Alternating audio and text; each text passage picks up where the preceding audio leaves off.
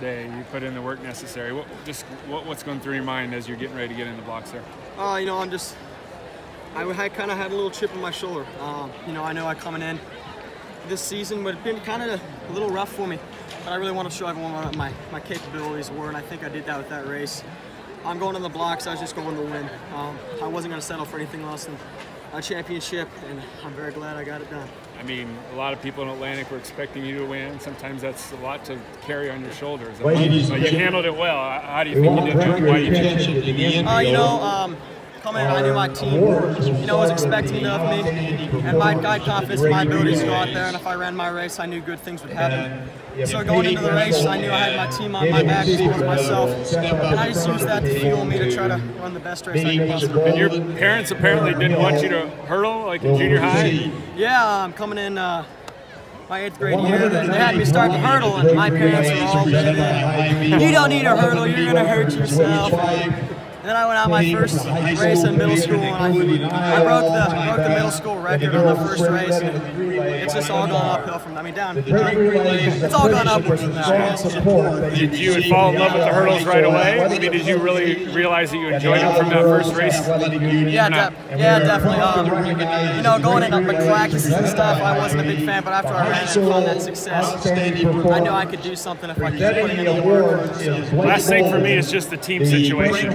This is a huge race, and the hurdles, you never know. One hit hurdle and you're done. I mean, what does it mean to you to be able to put your team in such a great position here?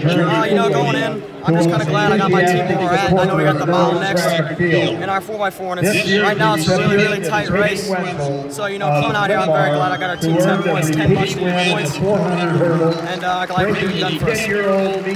This is the 8th medal you've won at Drake Stadium between state and sprint relays, but you're always kind of that close. Was there ever that thought in your mind, like maybe I'm not going to get a championship? Did that ever worry you? No, coming into today, I knew I had my best time coming in, and I knew if I ran my race, I'd be fine. So, you know, there wasn't really any thoughts. I was really confident coming to my race today. I knew I had to do it for, like I said, for my team and for myself.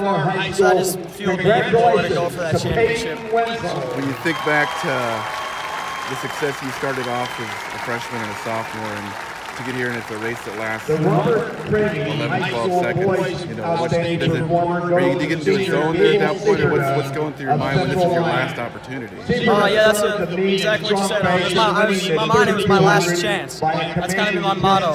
It's starting the day off with my last 200 of my high school career. This 4x4 is going to be the last 400 of my high school career. My 110, like you said, last of the career. So I was just going out and trying to run my best race because it was my last one, and I was using that as fuel as well to keep me going. When being a runner-up yesterday, does this event mean more to you than that one? I mean, you obviously want to get a gold in both. If you had to switch positions, would you rather have the gold in this one than that one?